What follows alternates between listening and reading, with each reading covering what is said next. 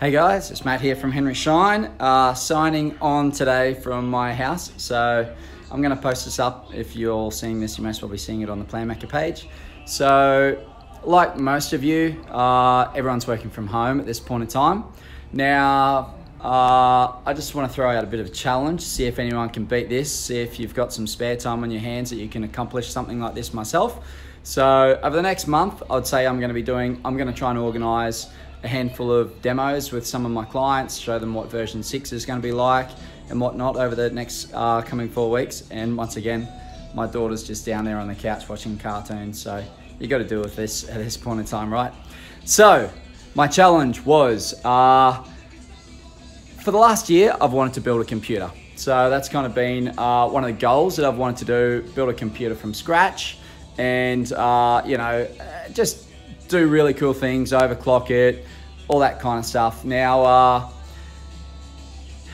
maybe 3 to 4 months ago, I had a dental practice that had a Planmeca system, and they bought most probably one of the original ones that we sold in Australia. So this is 12, 13 years old. It was an old E4D cart. So he rang us up and he's like, look, Matt, I've got no room for this. Come pick it up, take it away. I don't want it anymore. So I'm like, you know what? I'll do that. Shoved it in the back of my car, tied it in, and took it home. And I said, great news, kids. You got yourself a new video game machine. So I installed Minecraft. It was running Windows XP, obviously. And then there was a Sunday where I'm like, you know what? I'm going to see if I can upgrade this from Windows XP to Windows 10 and give it a crack. So I went and did that. So I used the old Google and YouTube, and I converted it. I couldn't save anything that was on there, so that all got deleted. And then I installed Windows 10 64-bit instead of XP 32-bit. And then I'm like, oh, wow, this is incredible. Maybe I could run Remexis on this, like the newest version. So I went around and I'm like, all right, try to install Remexis. And if you can see over here, this is a cart that I'm talking about, that one just there. So I installed Remexis, but due to the screen size, it wouldn't load properly onto the screen. So I'm like, you know what? I'm gonna go one step further and I'm gonna pull this apart and I'm gonna build a computer out of it. So what I did, I pulled the internals outside of that cart. I bought a new case. So obviously it's running Windows 10.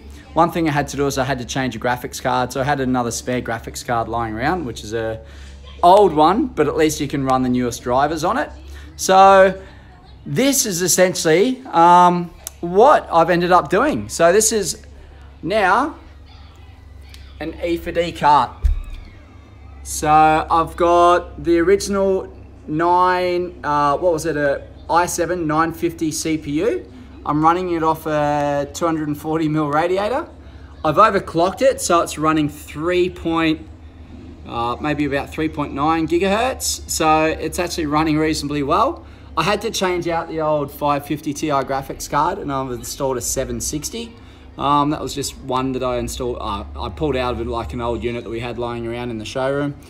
And then I went and installed a new SSD hard drive. So literally that is a 10-year-old CPU overclocked to pretty close to 4 gigahertz, and I upgraded the RAM as well. So it's running 16 gig RAM.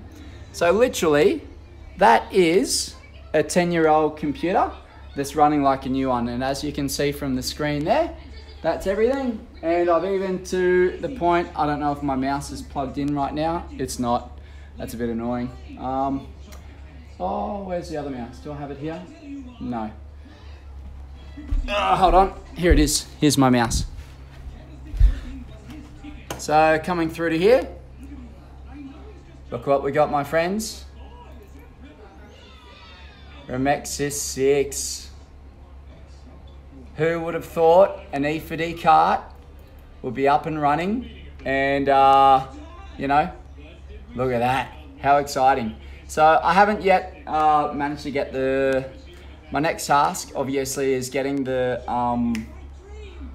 Emerald scanner working with this. So at this point in time, I haven't got that right with my drivers and whatnot with the graphics card. So I'll be reaching out to someone at Planmeca soon.